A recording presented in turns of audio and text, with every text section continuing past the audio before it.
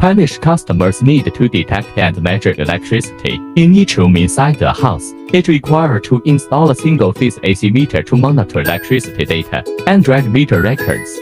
The customer chooses a Acrel ADL200 series single-phase electric meter, supported in real installation, RS485 communication and add multiple functions. The access current can support 80 ampere. The customer can monitor various electrical parameter information through RS485 communication reading data for power monitoring and data query.